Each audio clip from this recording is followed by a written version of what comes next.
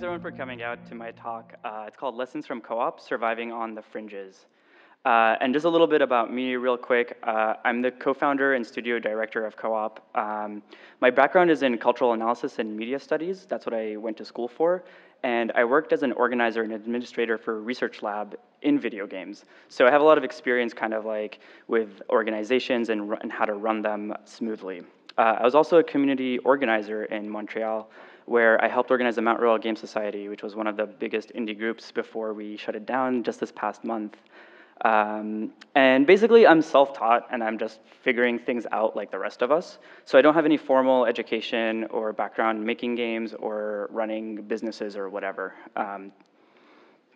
So why this talk? I think that there's not really a lot of advice when it comes to how to structure a studio and how to run a game development team. There's a lot of advice on how to make video games, but I think that luck plays such an important part in making things that there's so many things that you can't account for, but one thing that you can account for is your studio structure and how you run your project. And that's actually something you have a practical, hands-on thing that you can change. And so this is for people who are interested specifically in starting a company and starting a studio to make games commercially and sustainably. And while I think unionization is an incredibly important goal, there are other things that can augment that goal and help us reach that point. And one of them is in learning about co-ops and starting co-ops.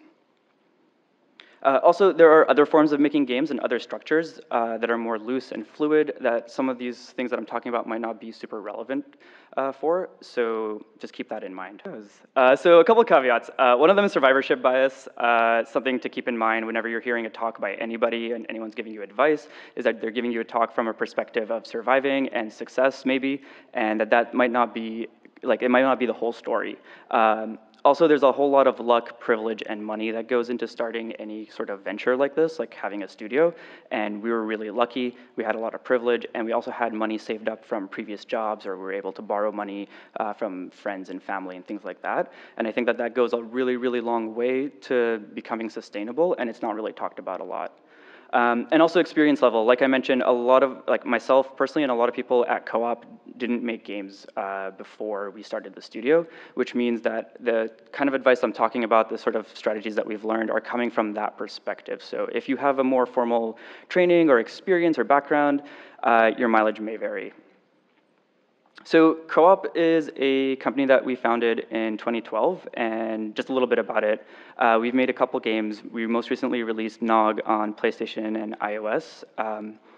That's what it looks like. We also worked with Square Enix Montreal on an expansion for Lara Croft Go called The Mirror of Spirits, where we made an all-new chapter for that game, and we had full creative freedom, did all new art, music, and design, and it was a really fun project. And this is a lesser-known game of ours called Please Don't Space Dog, where you pilot a truck with a space truck with your dog, and it was made for the original Oculus developer kit. And this game actually helped us travel around the world on the festival circuit and get us in front of a lot of people, and opened up a lot of opportunities for us that we wouldn't have otherwise had. And that was just about being in the right place and at the right time. But also, we have a bunch of canceled projects that I think were really important in terms of building our visibility when we were working on them, and helped sort of open doors and teach us a lot about making games. So are projects like Skipping Stones, Red Rover, and Fledge. We also do contract work, like I mentioned, with Square Enix. We've worked with Cartoon Network and other companies. And we also do something called Collab, which is a fund that we started where we give people a couple $1,000s, like whatever we can afford at any given time, to work on a 1 to 2 month project out of our office, where we give them resources, help, support. And what I think is really interesting about Collab is we don't take any ownership over the project. So if the person we're doing a collab with decides to release their game for free, that's fine. If they want to charge money for it, that's fine. The money's theirs, it's not ours. It's basically a thing that I wish existed for us when we were getting started as experimental game makers, and it's something that I think is really important. And I'm gonna talk a little bit more about why you should give away your money if you have it. This is the first one that we did. It's called Gardenarium by Paloma Dawkins, Kyler, and Yilang Yilang. And this is Orchids to Dusk by Paul Claresu and Ramzi Kharoubi. And finally, at Co-op, we've done a lot of workshops, and we've been involved in the Montreal community where we're based. And I think that that's been something that's been really important for us as well. So what is Co-op? I get a lot of questions if it's like an art collective, is it a company, is it a workers' co-op? And I think this is due to the fact that when we originally started, we were really inspired by indie record labels, like music record labels. We wanted to start a studio that kind of envisioned a way of making games where everyone's working on their own projects individually, and they're supported by this umbrella name or this umbrella group called Co-op. We found out that because of not knowing what we were doing, that wasn't really sustainable, and we kind of segued into being a more traditional studio structure where we're working together on smaller projects instead of everybody working on their own. And that was just a thing where we realized we just didn't know what we were doing, and everyone on their own was a recipe for disaster for us. So it is a company. It's a federally registered company in Canada, which gives us access to funding. It's a for-profit corporation, essentially. And we're all salaried employees with benefits, and our goal is to make artsy and experimental games commercially sustainably. So most importantly, we're structured as a workers' cooperative. So we're not actually legally registered as a workers' co-op, and that's because when we were getting started, we didn't actually even know about the co-op structure. The name ended up being a happy coincidence. And we also wanted to be a corporation because that gave us access to specific funding in Canada that's really, really helpful, that can like give you hundreds of thousands of dollars potentially if you can get it. But one thing that we did after our first year is decide to restructure the studio as a workers' co-op internally. So we changed our bylaws, and what that means, so like, does anyone here know what a workers' co-op is? Okay, a couple hands. So a workers' co-op is essentially a company that's owned by all the employees. So everyone who's a full-time employee owns the company at an equal level, and that's regardless of their financial investment. So if I put something like $50,000 into the start of the company and someone put in $100, we still own the same amount of shares. And what's interesting is a lot of game studios and startups are actually very similar to co-ops when they just get started.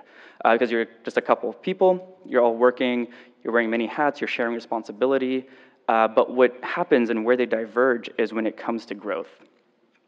And I think when growth becomes your goal, you're essentially optimizing for money, and that's it. And when you're optimizing for money, it forces a lot of compromises, and it creates exploitation, even against best interests. That's just kind of how capitalism works.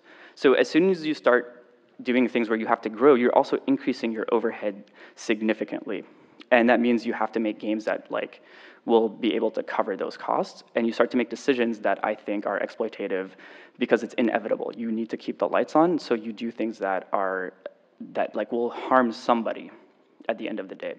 So we handle growth by capping it. So we have a rule where we can't grow beyond 8 people.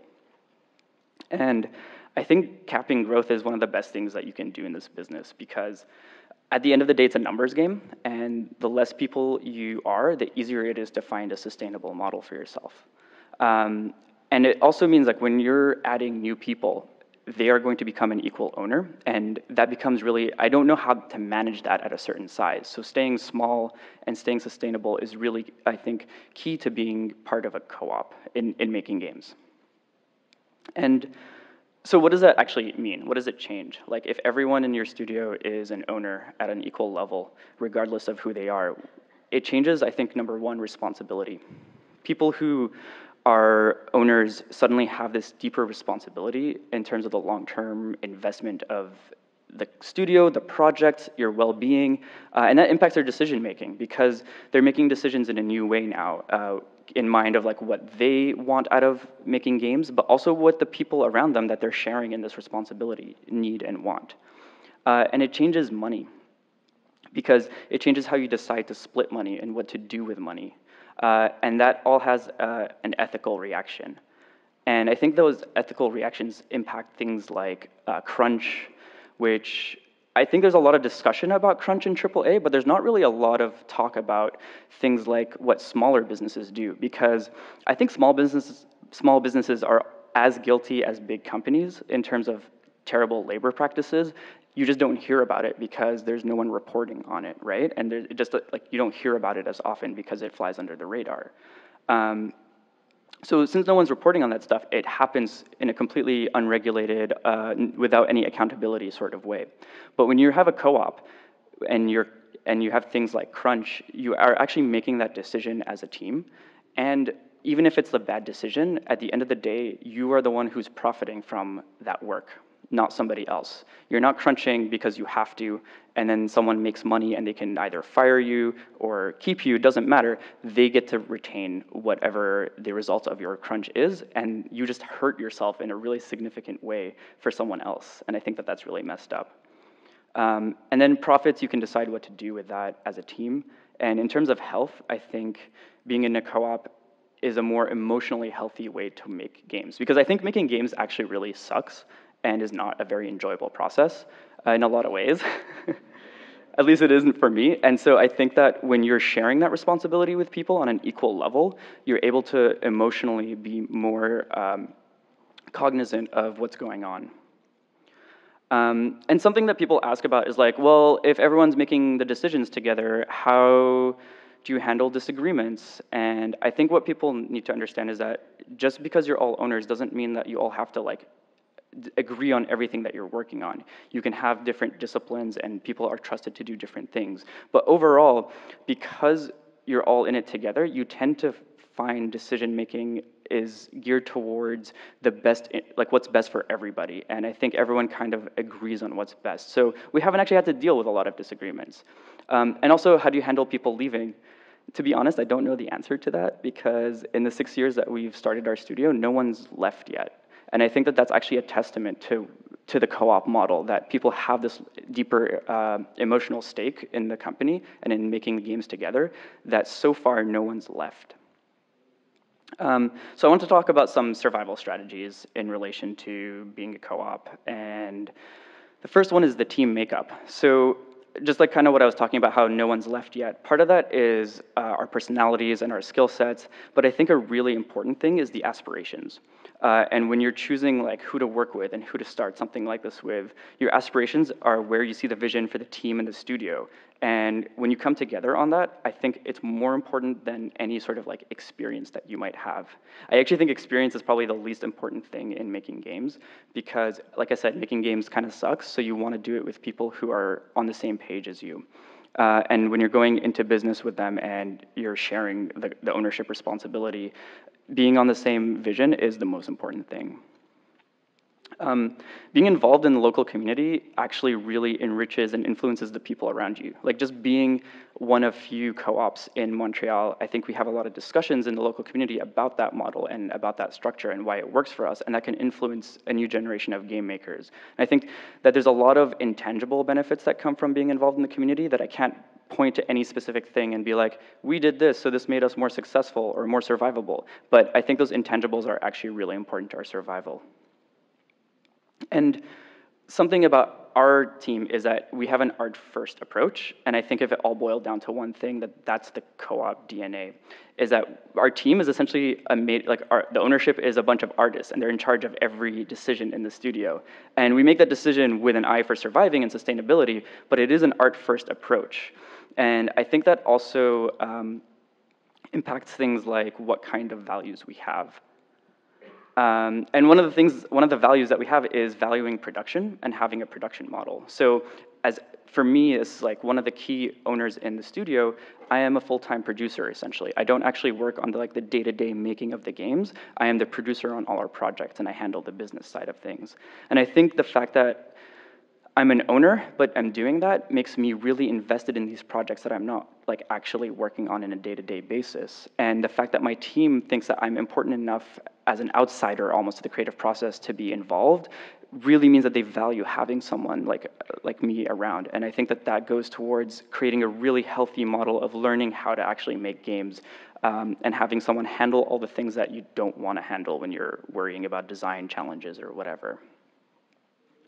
And one of the things that I think gets tricky when you have a co-op is how do you shield like a team from bad news or something that's difficult? Or how do you shoulder responsibility when you're all owners and you're all sharing in that? And I think I kind of mentioned this a little bit before, but I think you actually want to silo a little bit. Like, you kind of just trust people to take care of things that are their domains, and that you don't have to like micromanage everything. So people trust me when it comes to the money. Everyone has access to our bank account, and they can check how much money we have if they want to, but they just don't. They just ask me, and they trust me to bring up any issues if they come up. And I'm not gonna keep anything from anyone, because we're all in it together on an equal level. So if I think they need to know about something, I'll tell them. And if I don't think they need to know about something, they trust me to just like keep that to myself. And people talk about siloing in a really negative way because it means it's a breakdown of communication. But I actually think sharing everything can sometimes be an unnecessary burden when people are trying to focus on things that they need to focus on.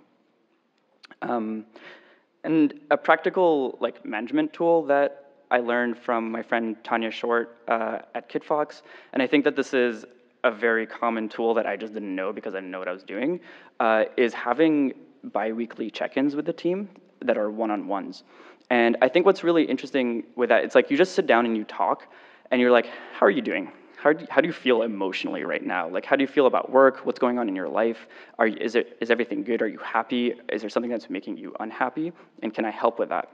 And I think what's interesting when we're having that conversation as equals instead of an employer and employee relationship, they don't tell me what they think they want me to hear, right? They tell me the honest truth, and we can have that kind of discussion as equals, and I think that really levels the playing field. And I understand where everyone is at, and they understand where I'm at on an emotional level, and I think that goes such a long way. Like, if I could boil down this whole talk, it's kind of like be on equal levels and keep in touch on your emotions, and that's making video games, honestly. And something that I think is bad advice that I heard a lot when we were getting started was just focus on your game. Don't worry about building a company. And this might be good advice for some people, but I actually think it's terrible because it doesn't really prepare you for a post-ship reality. And we treat our game development as if every game that we're going to make is going to bring in zero revenue. And that's how I think, that's one of our most important survival strategies, is like, if we make stuff and we think it's going to do zero sales, what do we need to do to stay in business? And one of those, and even if you do think your game's going to be successful, depending on the kind of funding you have, you might not actually see any money anyways because someone else is recouping from your sales. So you need to figure something out. And one of the things that we do is contract work. And contracts are integral to keeping co-op alive, but they can also be a trap. It can be an emotional trap because sometimes bad contracts happen and you're stuck working on something that you really despise or hate, and that can be really difficult. But even when it's good, you can end up in a trap where you basically do a contract, it pays you fine, and then you're at the end of it and you're like, well, now I need money again, so I need to do another contract, and you can't break out of that cycle. And that's something that I've seen happen a lot. So what we do is we split the studio to do both contracting and original work, if possible. And I think that this ties into being a co-op, actually, and our ownership, because we're not like contracting out a B team to work on contract work. We're taking like the people that we've been working with since the start and are putting them on contracts. And I think that we trust them to do that, and we know that that work is feeding into this collective pot that's keeping us all alive. And what we try to do is, when contracts wrap up, is we switch the team that was working on one contract to then be working on original work, while the other team that was working on original to take on a contract and sharing that responsibility. And I think we can only do that because we're all on the same level and that we all trust each other. And it also means that we're getting contract work that's based on our specific reputation and our specific experience in work, which is really, really important in terms of getting good contracts. And finally, I think I want to talk a little bit about money and how to give it away. So I think one of the things that we do is we have this approach where we take whatever money we have and we put it into like benefits like healthcare. We do internship and mentorship programs, and we do things like funding, like for co-op, for collab, sorry. And honestly, at the end of the day, fuck money, because I think, regardless of how much someone invests, it doesn't really matter, because money and capitalism change our expectation of how to work with people. And I think that that change of expectation really changes how you, it causes exploitation to happen, because it creates a class system, essentially, of who has money and who doesn't. And I think that when you reconsider your relationship with money, you start to reconsider how to have a more ethical and kinder, sustainable way to think about work and relationships with people. And I think that that's a more survivable model that's more emotionally sustainable in the future. And so at the end of the day, I say fuck money. And that's my talk.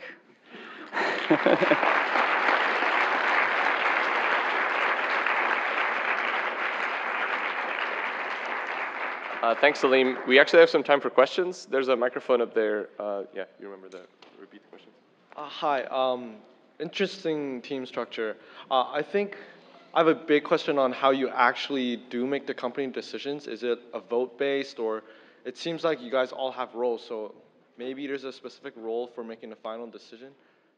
Yeah, so the question is like how we actually make decisions on a day-to-day basis in a more practical sense, right? And I think, yeah, it is a voting-based thing where whenever we have small decisions, I'll just that are in my domain or in someone else's domain, we'll just make the decision and trust. But whenever there's a bigger thing, we call a team meeting usually once a week on a Friday or something, and we get some drinks and have a big meeting for 1 to 2 hours and kind of just fill in everyone on what's been going on and then put things to a vote, and we do majority vote. And so far, in my experience, there's almost never been a situation where we've never had a split decision. And when there are things that are a bit more contentious, I'll first have one-on-ones with everybody to talk about things and then come together and have a team meeting and then just vote.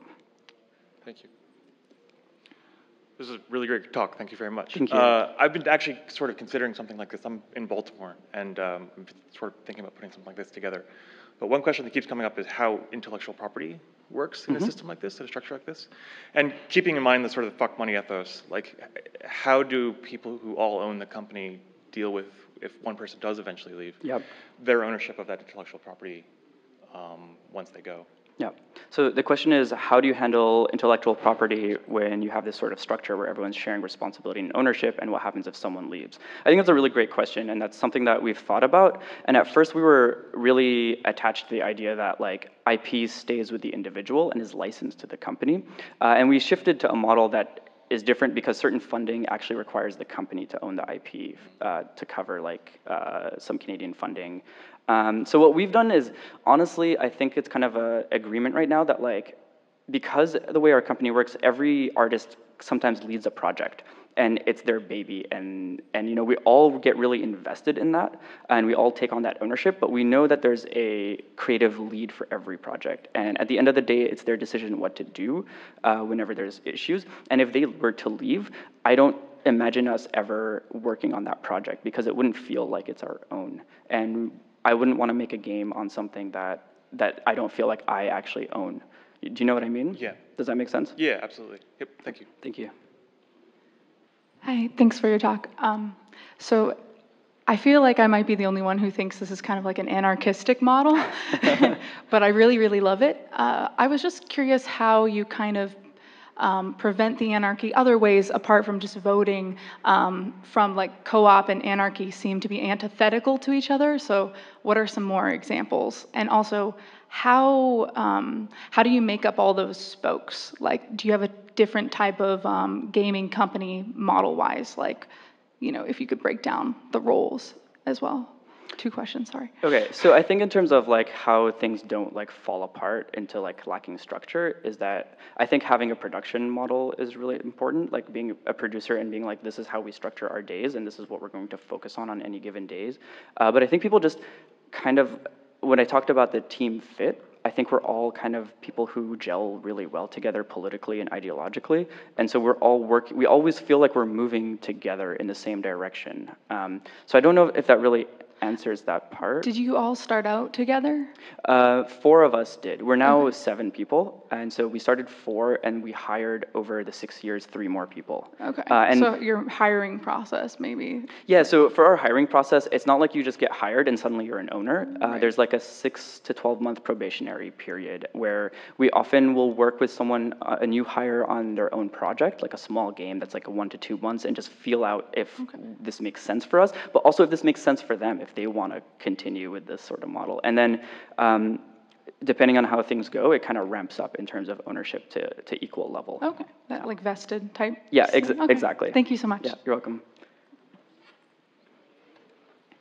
Hey there. Hello. I'm Dan. Question for you. You say fuck money, and well, that's an admirable goal. At some point, you have to have 7 people be able to pay their rent and have their kids go to school. How do you reconcile that? How do you reconcile that? So the question is how to reconcile a fuck money approach when you need money to survive. Correct. And I think what my point would be is that I think money is important. I just think fuck money. Like it's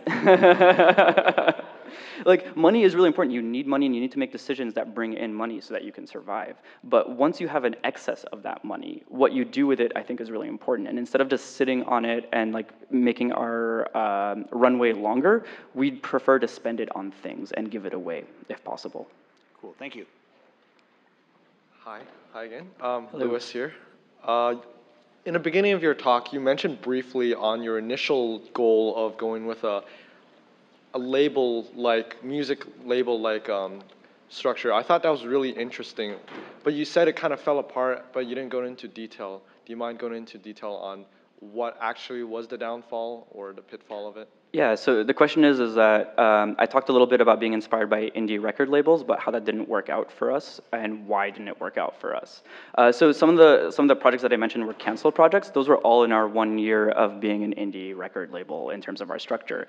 And I think it was just a matter of like, I think it's inexperience at the end of the day that kind of killed us in our first year with that model. And I think it was a really important model because that inspiration like collected a group of people who were like-minded and were inspired by that. But at the end of the day, we didn't really know what we were doing, and we didn't realize how overly scoped our projects were. And I didn't know how to be a producer for 5 different projects at the same time, including my own that I was working on. So if you were to go back in time, would you say the model is still viable, but you guys weren't experienced on how to handle a model like that, or is it just a bad model?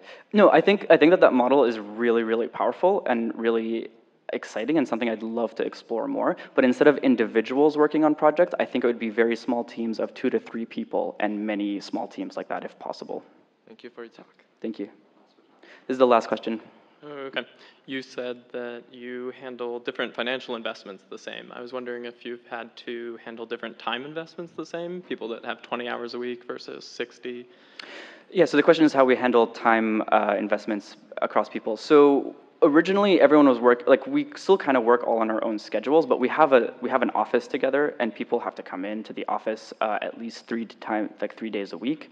And what we do essentially is everyone kind of puts in 30 to 40 hours a week, and then after that, it's just kind of like, yo, fuck it, go home, it doesn't matter. Because I think it doesn't matter if you're doing 30 hours or 60 hours at the end of the day, it doesn't really change much. So everyone just is kind of trusted to meet their responsibilities in whatever way they see fit at the end of the day. Okay, thank you, everyone.